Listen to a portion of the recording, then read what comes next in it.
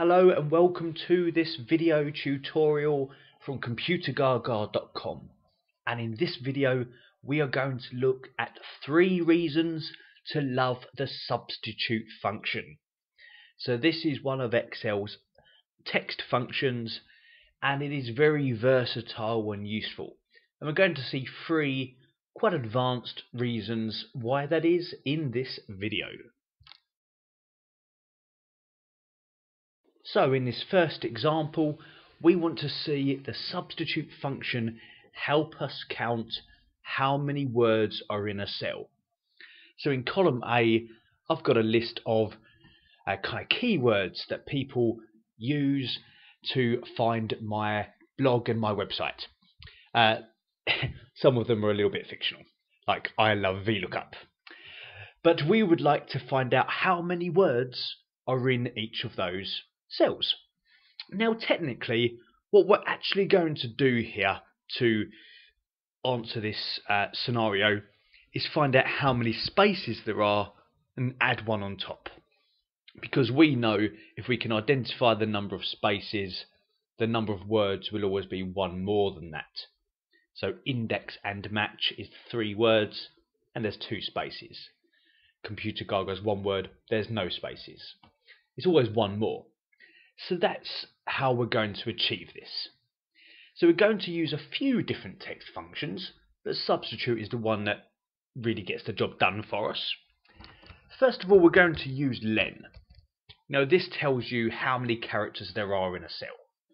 So if I was to run the len function on that Computergaga, it just tells me how many characters are in that cell or that word. But what we're going to do is, if I can figure out how many characters there are in total, and I'm going to subtract from that how many characters there would be if I got rid of all the spaces. What's the difference between that? So if I was to put len in again, but this time substitute in there. Now substitute just replaces existing text with new text. But there are so many reasons why that is useful. So in this example here, I'm going to substitute any spaces that are in cell A2 with no space. I'm going through this quite quickly here. This is not meant to be an in-depth tutorial on substitute. These are some quick fire reasons why we should love it as much as hopefully we do already. And I'm just building on your current love level. But here I'm replacing any spaces with nothing in the substitute function, taking out all the spaces if there are any, counting how many cells. So if I press enter here, there's none. There's no spaces. How many characters in total? Take away the number of characters would be if I took all the spaces out. There weren't any, so it makes no difference. If I copy this down, it tells me there's 1 space in there, 3 spaces here, 2 spaces here. Now really we're not trying to count the spaces, we're trying to count how many words there are, but we know there's always 1 word more than there may be spaces. So at the end of this formula, if we just put +1, that will be how many words there are. So there's 1 word now in the Computergaga, but there's 2 for Excel formulas and 4 for Excel tips and tricks. Now in this example, this is working on the theory that there are no erroneous spaces, leading and trailing spaces, which is a common situation when people type and paste data into a cell. Now if we wanted to protect ourselves against that possible situation, we could use the trim function as well around the occurrences of A2. So if I was to trim that cell, that would remove any excess spaces between the words or on the end of the string. And then I can kind of repeat that. I might just copy that one and just paste it in instead of this A2 bit here. So I have a trimmed version of that A2. And when I press enter here and copy it down, it will make no difference. But because that trim is there, should there be excess spaces on the end of a cell, like A3 here, it makes no difference to the result. because that trim function is going to destroy those excess spaces, keep the one in the middle, that's a normal space, and then the formula does its thing. So that is example number 1 of the substitute function. Okay, example number 2 here, where we will use the substitute function to convert the decimal separator. So I'm using an example here of a question that has come up quite a bit on my training over the years, where when we're dealing with values from European systems, they may conflict with what we use here in the UK or in other countries as well.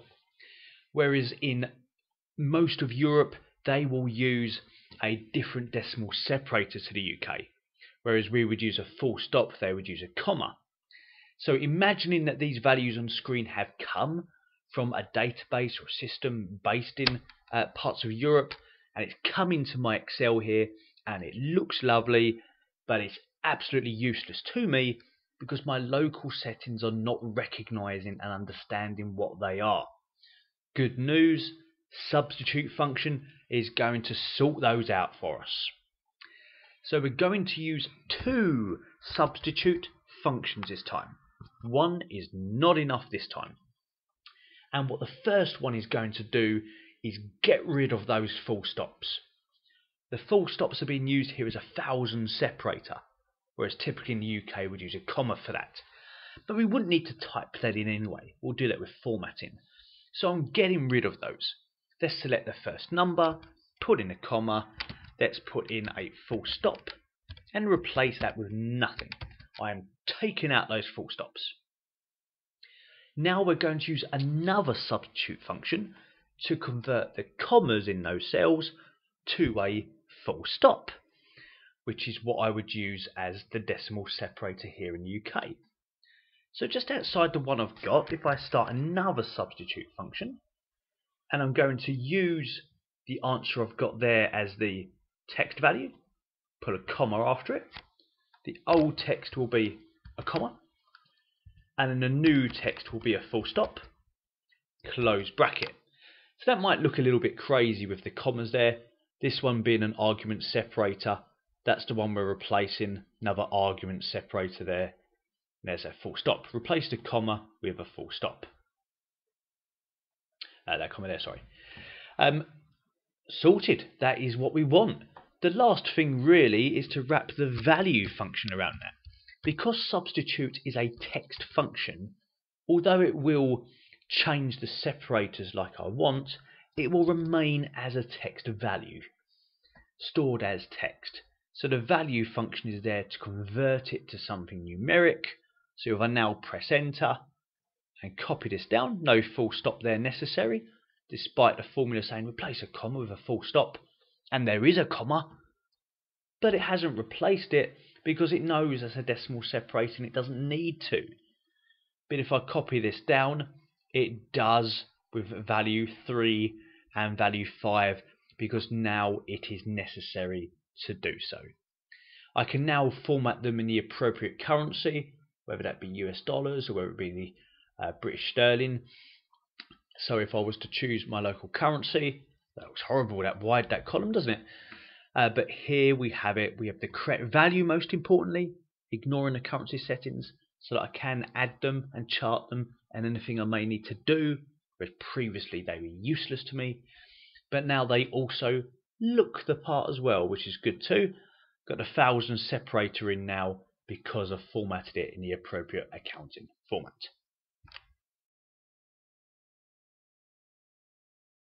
Okay, example number 3, and the biggest formula yet, where we use the substitute function to return all the characters after the final instance of the delimiter character. So there are different techniques in Excel to, split text by a delimiter character or return characters before it, etc. But now we're being quite specific with the final instance of one. So looking at these text examples, we have kind of 2 hyphens in the first one, and the characters after the last one will be D, F, Z, got one hyphen in the second one. The characters after it, there's 4 characters, M104. So they're quite irregular, the values in that column. All I know is that after the final instance of a hyphen, I want the stuff after it. So this is going to take a bit more work, but once again the substitute function will be up for it. So the first thing we need to do is we need to find out how many hyphens are in each of those cells. And the good news here is that we have already done that in this video. We have, in the first example, found out how many words in the cell. And we did that by finding how many spaces plus 1. Basically the same technique here. I'm going to do the len function to find how many characters in that cell and subtract a version of that cell without the hyphens. That will tell me how many hyphens there are. So substitute A2 comma, the hyphen, replace with nothing, close, substitute, close len. So if I press enter, it tells me there's 2 hyphens there, 1 hyphen here, 2 there, 3 there, 1 there, as we can see. Now, please don't be misled into thinking it has to be a hyphen. This can be any decimal, any delimiter character. A real common example of this would actually be a slash. So when we're dealing with file names and URLs and trying to return information after the final slash or the third slash or something like that to get a certain folder or file out of a directory or web address. It's a very typical example of this kind of thing. Okay, now moving on to the next part of this formula, because we are certainly not done yet. So now we know how many hyphens there are, we want to put a flag down in the last one so that we have a unique way of identifying it. So in this formula, at the start of it, here comes another substitute function. And this substitute function, substitute, is going to be used to, in A2, replace any occurrences of a hyphen with some kind of other marker. So I'm going to use a asterisk here, but this could literally be any character, but I want something unique. So I'm picking an asterisk because there aren't any of those in these text values, but some kind of unique character. Could have been anything, could have been a question mark, that would have worked too. And then after that, here is the magic question of this example: instance number. None of the examples in this video so far have made the most of that, but that is a real special part of the substitute function that really differentiates it from some of the other text functions available. That you are prompted for an instance of that character. Like, what instance of the hyphen are you interested in? Is there a specific one? Well, yes, there is. The last one. I want to put a flag in the last one, the final occurrence. So the good news is that's the answer to it. The formula we had beforehand is how many hyphens there are, aka the position of the last one. So if I just click on the end and put a close bracket and press enter, the point we're at now is that we have put down a flag, put down a marker in the final occurrence of a hyphen in each of those cells. Now the final moment is to get the characters after that marker. So last bit here, and this is coming from the right function, extracting text from the characters from the end of a cell. Right function wants to know where the text is. It's A2, comma, how many characters? Well, that's the difficult question. So what I'm going to use here, similar techniques to what we've done once or twice in this video already. Len functions getting involved so that I can find out how many characters are there in total.